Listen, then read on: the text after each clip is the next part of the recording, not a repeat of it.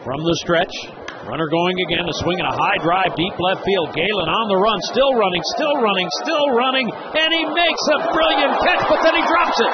It drops on the warning track, and coming in to score is Farmer. It's 4-1.